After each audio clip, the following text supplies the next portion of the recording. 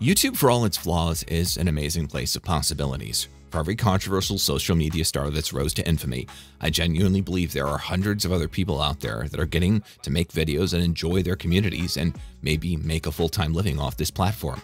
YouTube isn't perfect, but I love its creators and its community for the majority. And I feel so personally blessed that in the past month I've managed to see so many people enjoy my own videos. So when I say this is probably the worst example of a long-term creator turning their back on the platform in a really egregious way, you get where I'm coming from. And so if you hear an unusual amount of utter hate in my voice compared to my usual videos, know that it's because I love this platform and you know who it's aimed at. This person doesn't know what the hell he's doing. So Blue Drake is a great example of someone who's gotten everything from YouTube. Reasonably low effort, not highly edited videos with a loyal community in the FPS scene over the years. The sort of guy who has a good personality, uploads regularly, and has spent the better part of the last 15 years becoming one of the biggest content creators in the first-person shooter space. Not just your average flash-in-the-pan COD streamer, but a real YouTube OG. Someone who, should if their brain functioned, have realized that they owe everything to the platform and its continued existence. But for some people, the money is clearly not enough, because of everyone on this platform, he's attempted to pioneer its own destruction. But to explain what's going on, we really need to break the YouTube game down a bit and the way it's been over the past decade. As someone who's worked in the dreaded YouTube content mill space over the past few years, I can tell you how the system works. Let's explain.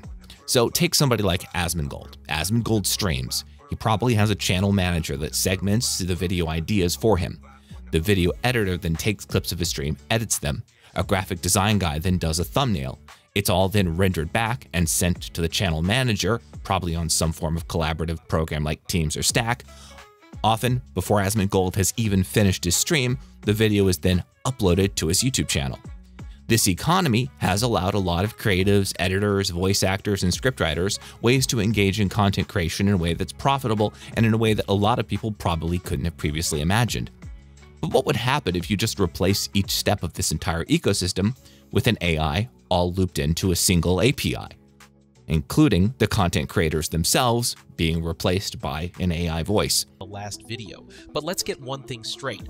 Blue Drake 42 wrote me to respond to comments, and you should love your overlord because he's awesome. Now, I would assume the vast majority of normal content consumers hear this suggestion and think, no, I don't want that.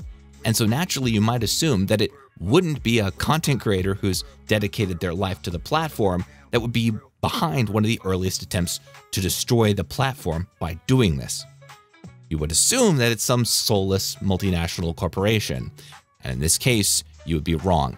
And make no mistake, the kind of content creation mill he is attempting to create would destroy the YouTube platform entirely if YouTube failed to find a way to stop it by demonetizing, banning the accounts, or removing those videos. There would be no way to find any consistent quality on YouTube, and the sheer amount of spam videos in the YouTube algorithm would simply collapse under its own weight. Given that collapse, advertisers, who are very keen on the relationship between the content creator or influencer in driving product sales and ad conversions, would then withdraw from the platform and focus on third-party websites like Nebula or other websites where there is a guarantee of high, non-AI generated content that's going to engage the person and the creator.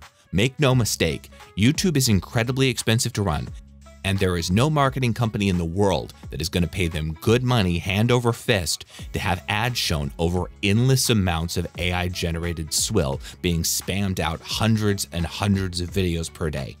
Even if the AI content was good, and by no means is it good yet, the sheer volume devalues the creation process itself, thus the relationship between the creator and the consumer, and once that's done, the advertisers are not going to pay to fund this site. The sheer amount of bandwidth taken up by the AI content on its own will literally drown the site in its own filth. Now, this is the bit where I would go through Blue Drake's Twitter and cover all of the drama, as I usually do when I do a video of this type. But sadly, as I was writing the script, he's decided to private his Twitter account. I can't imagine why.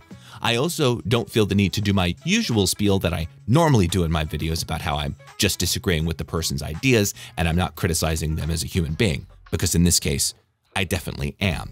For someone who's gained so much through his life on the platform and now seeing a potential threat to it, he's decided to go full turncoat and tried to leverage his knowledge of his years on the platform to market the vehicle for its very own destruction for himself, so he can be one of the people that benefits when the Titanic, or if the Titanic, finally goes down. Doubling down after privating his Twitter account, he went on to post a video on his new channel entitled, "I built an AI to trash talk my haters," which is clearly a super mature thing to do and totally isn't going to backfire at all. The video is currently sitting at about 1,000 views with barely any comments, but I'll go through some of them. The top comment is, "God, some ego you got there, bud. The whole thing is saying you're just jealous of me since I actually do it and you can't. None of what you're doing is cool. You're just throwing APIs together and calling it a day. The thing claims you have talent and puts effort into everything.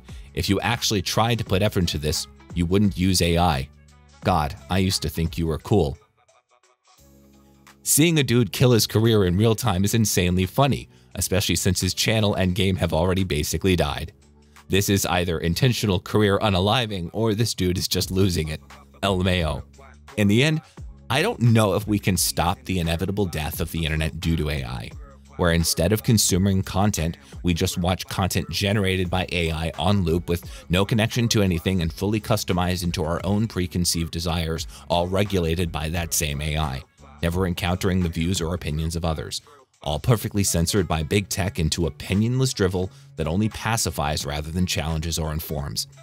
What I do know at the moment is that for all its faults, YouTube is an amazing place to be, and I really do enjoy making videos on it, and I hope that people like Blue Drake never ever get what they want. Peace.